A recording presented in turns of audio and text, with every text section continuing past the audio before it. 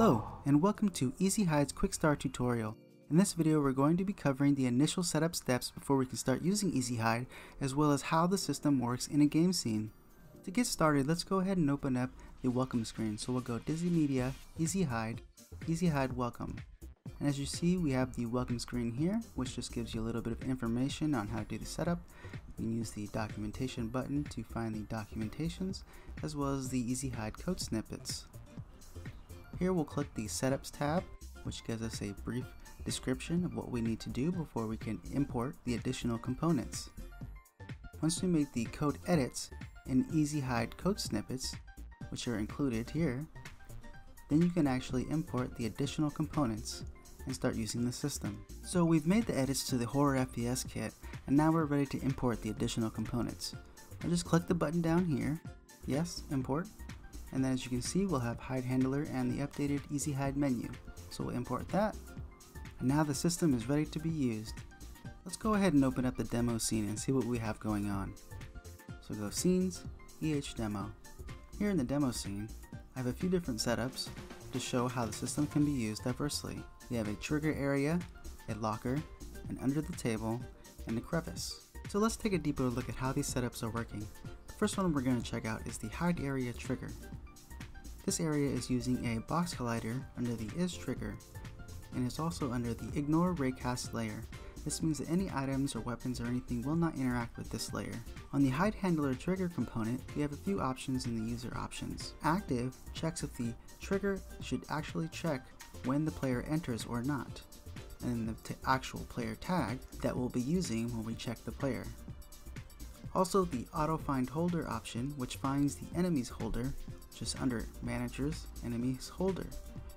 This holds all references of the enemies in the scene and is utilized for hiding the player from them. In the Reference tab, we have Dynamic Object, which can be utilized for setups similar to the locker. So say we want to have a trigger area inside of the locker instead of actually using a different Hide Handler component. We can do that by using the dynamic object here, and it checks if the door is open or closed when it hides the player. Last but not least, we have the Hide Events, which trigger when you enter, stay, or exit in the box collider trigger. And at the end we have the auto values, which are automatically handled, but are useful when you want to debug things during setup. The next setup we'll be taking a look at is the Hide Handler Crevice. This setup uses the generic Hide Handler component, is right over here, and has a few different options that we need to set up and adjust before we can get things working correctly. Let's go ahead and take a look at the user options. Top here we have Hide Type, which uses the locker, round, or table, and the crevice. Depending on the hide type, it will use a different adjustment and settings per the hide movement. Here we have Dynamic Object Settings. This checks if you have a dynamic object reference or not. If it does, then it will check the dynamic object to see if it's opened or closed. Here we have the Lock Settings. It checks if the player should be able to unlock and move around after the hide movement has initiated or not. And if not, then we want to keep it locked so that they can only move around the head and not the body. The actual enter state will check what the player will enter as, and the crevice will have it at stand. For under the table, we'll generally have it as crouch or prone. The current one just keeps the current state active. Same thing for the exit state. If we want to have it change, we can have it change to stand or crouch, and if not, we just keep it to the current one that's active. The item display options will handle if the items that the player is holding should hide or not. On the enter, right now we have it as hide, but if not, then we can just keep it as current, and if the player either has it out or not, then it will stay at the current state. Same thing for the exit, we can show or keep it at the current. The option below that, Adjust Character Controller, allows us to adjust the character's collider radius per the settings that we apply here. So if we want to hide inside of a small crevice, we'll change the radius to 0.2. Below that we have the actual hide action and movement settings, things like auto move, move wait, and move wait finish, which checks when the move will initiate and when it will finish. Then we have move and look speeds, which will handle how fast the movement of the player is, and the look speed when you want to turn and rotate towards a certain direction. The dynamic object weight and unlock weight and interaction weight all depend on what you're using in the references. Let's go ahead and check out the references real quick. close user options, click on references, open the tab here, and as you can see we have a few different things going on. Since this is a crevice and there's no door or interaction other than the initial hide interaction object, we'll just have the hide interact event here located inside of the crevice, which is a interact event using the event option, and then we'll have the hide handler player check for both interaction events. This allows the player to hover and interact with interaction objects without there needing to be a dynamic object present. Going back to the hide handler references, we'll see here that we have a few different transforms that are referenced: hide move, unhide, and the wall rotation. The hide and unhide transforms are the positions in which the player will start and end when it does the hide movement action. So if we hide, we'll move to this transform, and if we unhide, we'll move over to this transform. The wall rotation is the rotation of the look direction when the player does the actual movement. In this case, we have it facing towards the wall, but we can really have it facing towards any direction that we want. Similar to the trigger setup, we have hide events. Here, we have hide, mid-hide, and unhide. Obviously, the hide and mid-hide happen when you're hiding or in the middle of the hide, and then unhide happens when you exit the hide. Last but not least, we have the auto tab. Here, just like the other one, has automatic values that are used during runtime. In this case, we have a 90-degree forward rotation. This is utilized when it's checking the rotation of when you're going to exit the hide. So here on the hide, we're using a 90-degree rotation.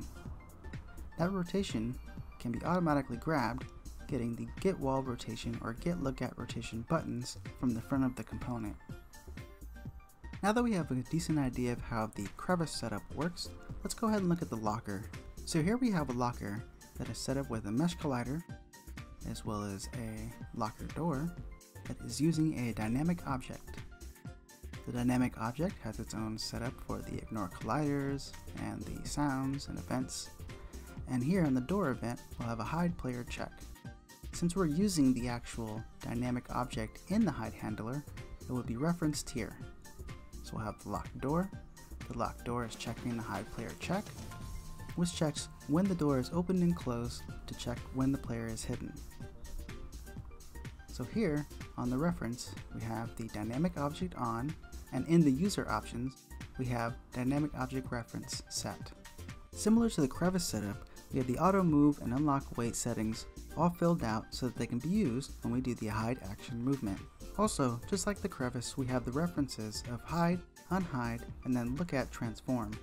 In this case, we're going to be moving from point A to point B and then rotating back around to look at point A again. And then we're going to open and close the door in between that action. So here we have the hide, unhide, and then look at referenced. The look at transform is facing back outwards of the locker and is at a negative 90-degree rotation.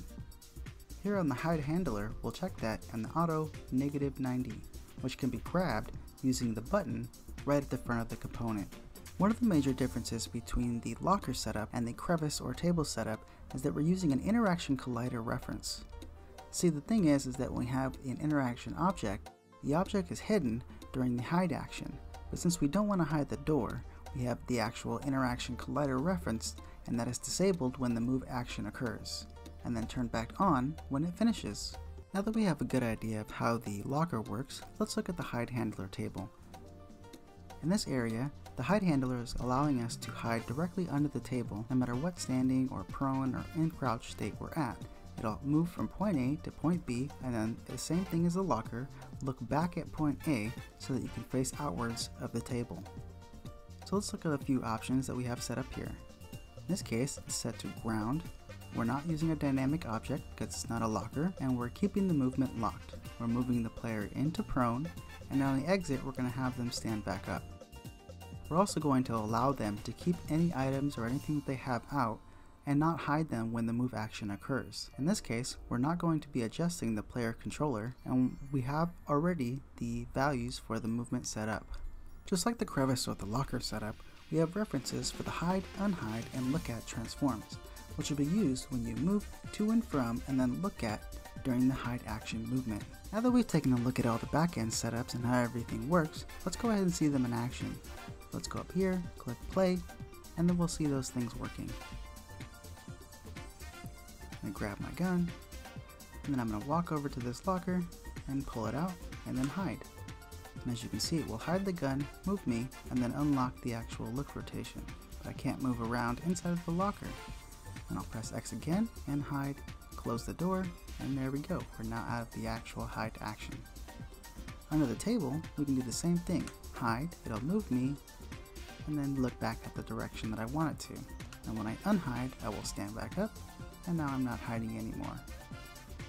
In the crevice, we'll also do the same thing. Move, hide the weapon, and then it will look at the wall. And then at the end, if I'm facing downwards and unhiding, we'll look back up and then move me outwards. Let's go ahead and try that with the zombie. So we're gonna shoot, boom, draw his attention, he sees me, and I'm gonna run into this trigger area. Now he can't see me anymore. Let's wait until he walks away. And we'll creep up into the door over here, and we'll do the same thing. We'll trigger him to look at us, and then we'll hide in the locker. Now he can't see us anymore, and we'll wait until he leaves.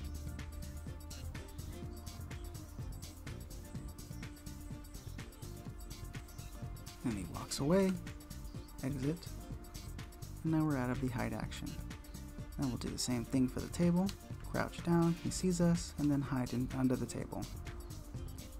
Now he's walking away because he can no longer see us. Where did he go? Oh no! Now we'll leave under the table, and we'll walk over here to the crevice and do the same thing. We'll draw his attention, he can come in, and then we'll hide into the crevice. Now we're in the crevice, he can't see us, and we can wait until he leaves and then shoot him in the back. Now that he's gone, we'll exit, and then shoot him in the head. Poop, poop, poop, poop. And there we have it. So that covers the initial setup steps and basic usage of Easy Hide. If you have any questions or concerns, feel free to send me a message on Discord or on the forums. And again, thank you for watching.